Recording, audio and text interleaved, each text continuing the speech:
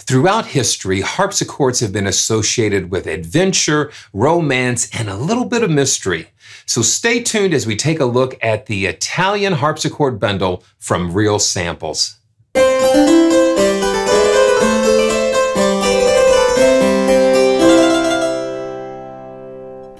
Okay, we're back, and this is Simeon for Audio Plug-in Deals.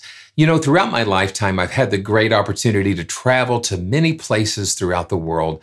And one of the most memorable trips was when I was able to visit the Louvre in Paris, France. And what an amazing collection of art and sculpture and instruments, and it's just amazing.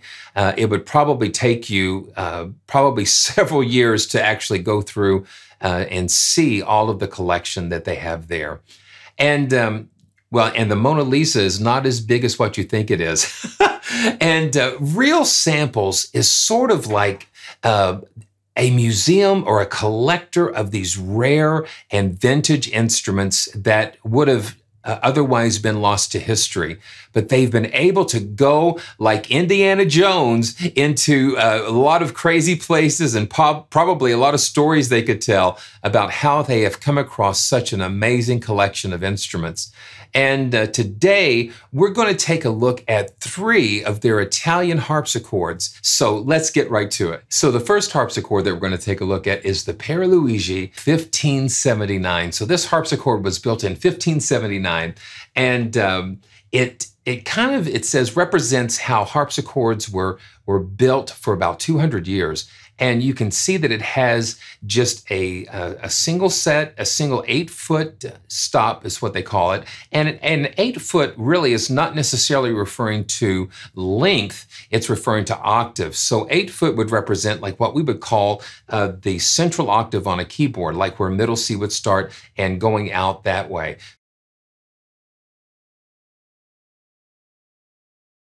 You'll notice that I'm running the full version of KONTAKT. You also notice the missing GUI and that type of thing. What Realsamples has done is that they've provided us with the raw material. It's just like these artifacts, these beautifully recorded artifacts of these instruments. And so the top rack has the notes on, the bottom rack has the release samples. And what makes Realsamples even more special is that they give you 8 different key down round robins and then 4 round robins of the release samples. So that just helps you not to have that machine gun effect. So every time that you hit a key, it's not going to sound the same because harpsichords are not touch sensitive, so they're not affected by velocity layers and that type of thing.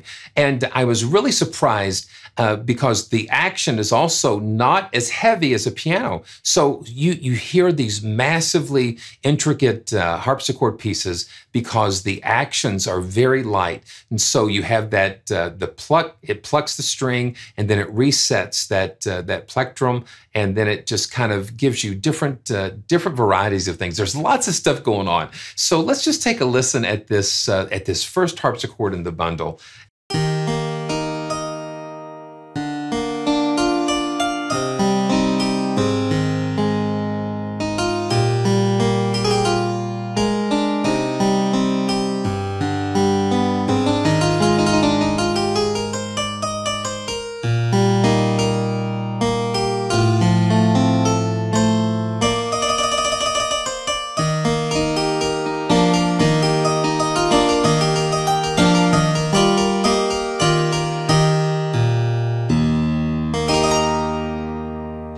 Yeah, so you can just hear how nice and clear and beautiful that sounds.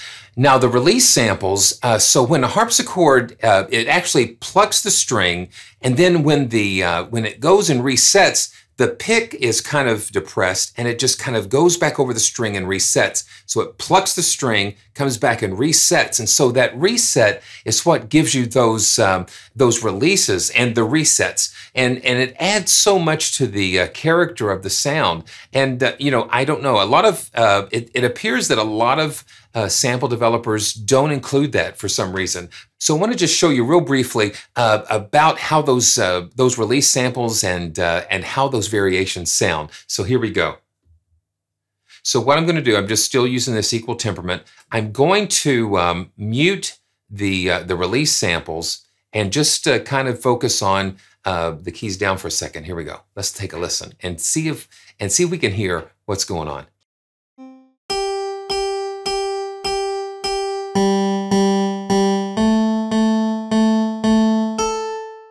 Okay, so you can just hear little subtle differences here.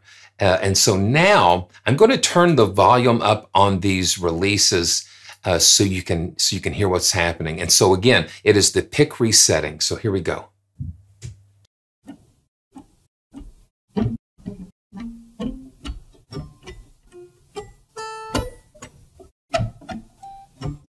And I think that is just so neat because you can hear the pick resetting over that string. So it just makes the instrument breathe and more realistic. So now let's take a look at the original tuning, which this is going to be interesting. 383 hertz. So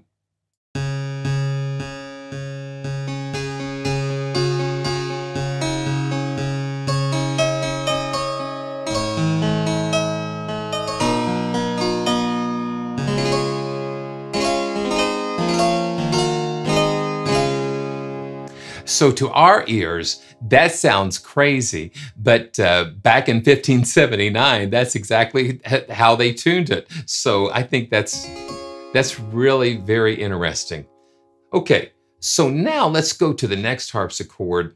Okay, so now this second harpsichord is an anonymous. So they just kind of built someone unknown, anonymous, whoever anonymous is, they built this harpsichord, and this is a 1590. So it's a little bit different. It was built in 1590. They made a cabinet for it, and then the actual action was slid into that cabinet. The beautiful ornate decorative cabinets that they made. So I'm going to pull this up, and I'm going to go to that equal temperament preset. Let's take a listen to how this one sounds different from the previous one.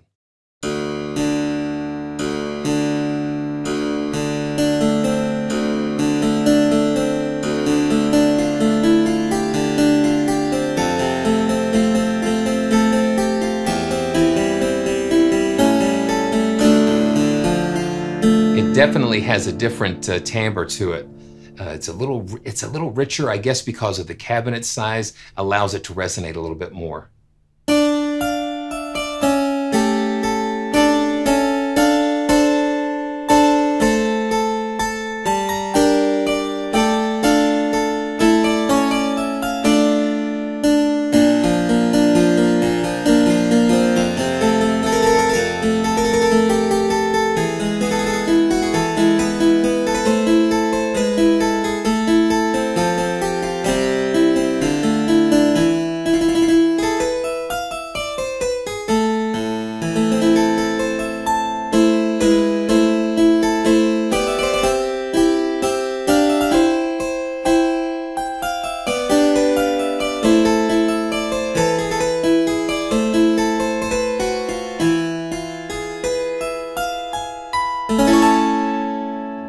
Yeah, so once you start playing these, it's like you jump back into like a time machine, and it just whisks you right back. It whisks you right back into that time period.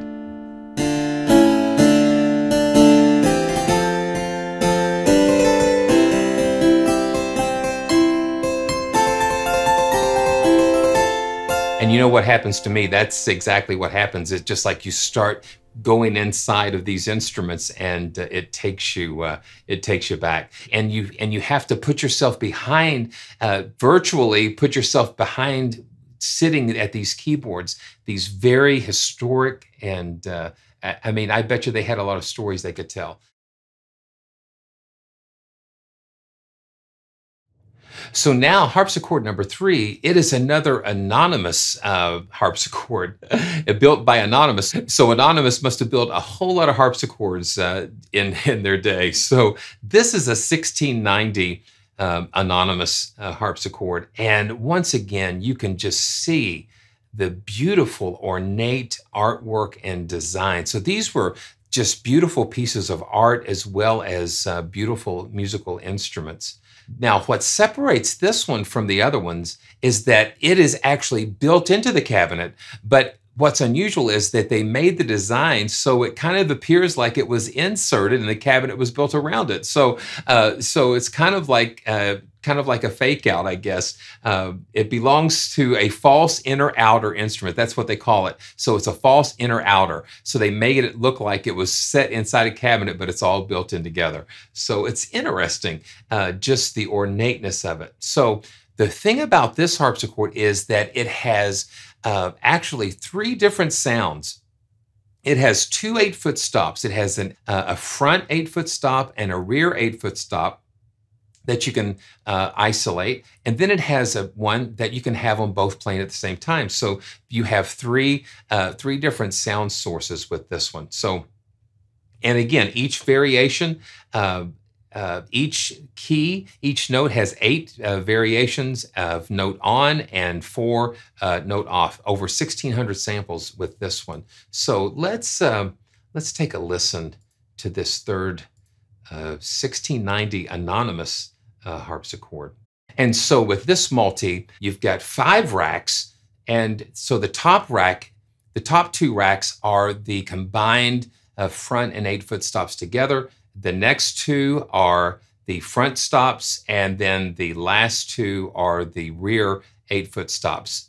So you've got front and rear separate, and then a combined. So let's just go ahead and listen to the front stop. And so what we do in this case, we just unmute the front stop multi here. So let's take a listen and see if we can tell what makes this different from the others.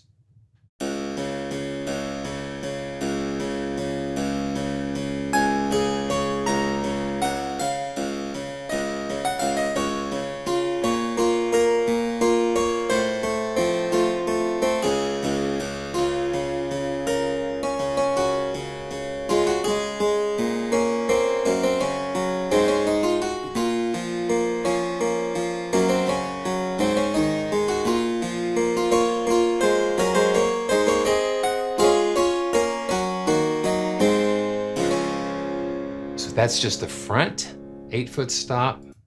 So let's mute that. And let's turn on the rear. And it just gives you something a little bit different.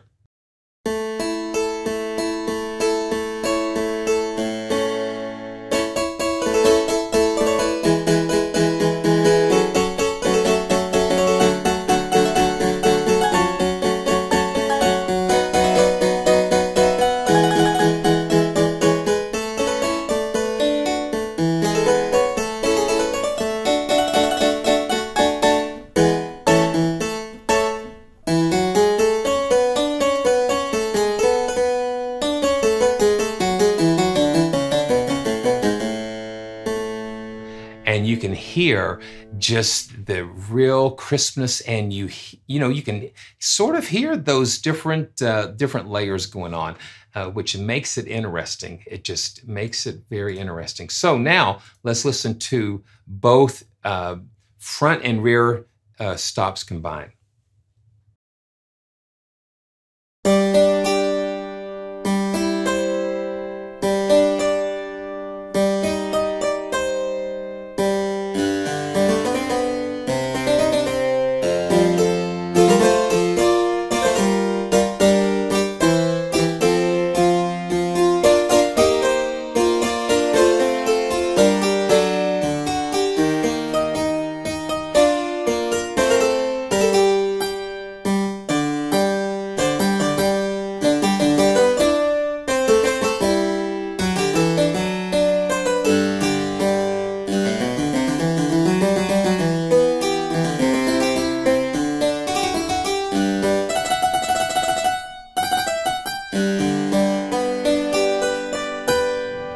Yeah, that's a lot of fun.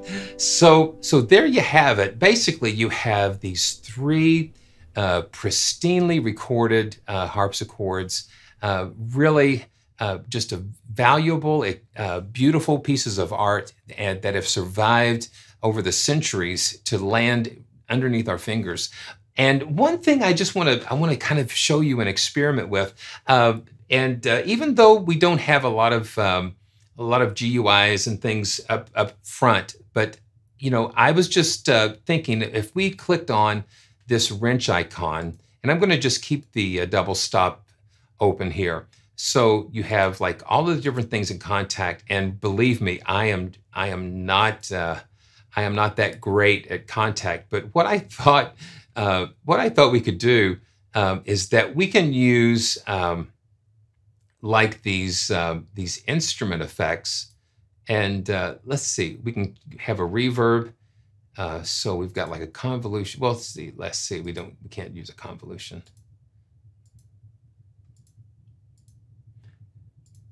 So we've got, let's see if we can add like a reverb. So we've got like a reverb here. Yeah.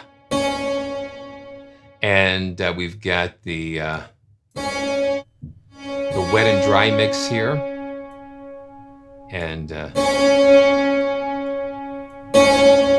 And right away, you can hear really something cool happening. Now let's just go ahead and see, you've got 1, 2, 3, 4, 5, 6. You've got 8 different slots here. And what you can do once you create your own types of things, you can save them. You can save them as your own presets or multis. So I just plugged in the replica delay just to see what will happen. Let's see.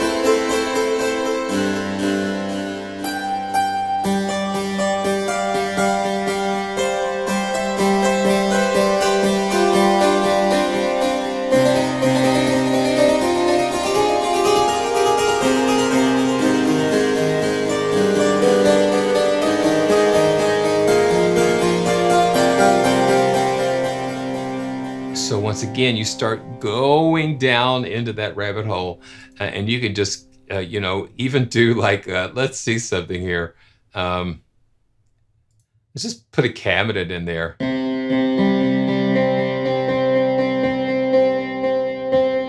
And let's turn this.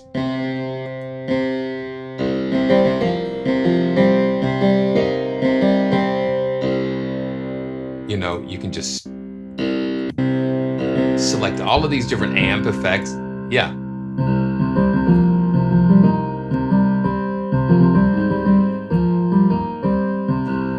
So you can take these instruments a little bit further if you just click on that little wrench. There's some magic that happens there, and if you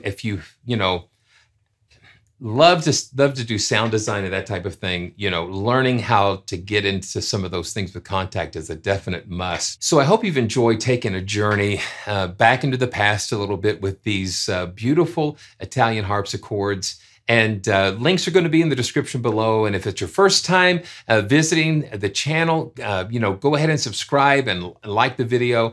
And again, this is Simeon for Audio Plugin Deals. And thanks for joining me, and we'll see you next time.